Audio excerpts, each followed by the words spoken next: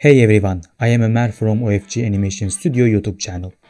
In this tutorial, we are going to learn how we can render our 3D model in Cinema 4D. We have just some basic steps that we can reach our outcome. Therefore, before start tutorial, please make sure you subscribe to the channel and like the video.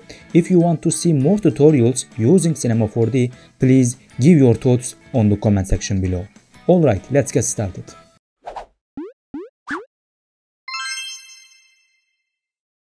So here we are in Cinema 4D. I am using Cinema 4D S24 version, so keep in mind. Alright, I have this car that I have modeled in Cinema 4D. I just have a light here, a physical sky and floor. Alright, perfect. Let's click this icon so we can see our model in render view. Perfect. Let's click to the scene. So come here to this icon, the settings icon, as you see.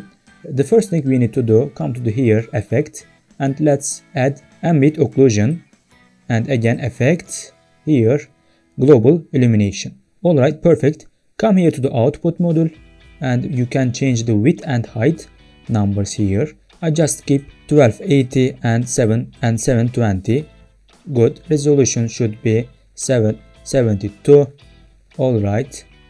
Since we don't have any animation, we just keep the frame range at the 0. Alright, perfect. Let's come to the save section and let's choose the output file. So here I choose my output file. Let's name it car 3D model. Good. Click save. Perfect. You can change the format. For instance, you can choose whatever format you want, but basically we can choose JPEG, PNG and TIFF. So let's choose JPEG and depth field should be 8-bit. Alright, good. Okay, let's close this screen. Let's move on to render this model. Come here to the render menu and click here add to render queue.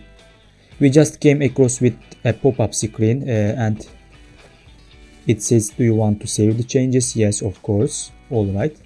This is my old project, so I can delete it. Click delete if you have other projects. So here our file is car.cinema4d. Alright, good. The last thing we need to do, come here to the start rendering and click this play icon. So it is in progress, as you see. We can see the status here. Alright.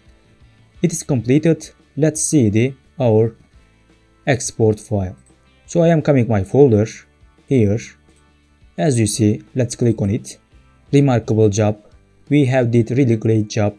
In just a few clicks, we have rendered our 3D model in Cinema 4D. Alright everyone, if you like this video, leave a like, and if you have any questions, please do not hesitate to ask on the comment section below. If you have any problem, we will respond and try to solve your problem. Until next tutorial, I will see you later. Take care.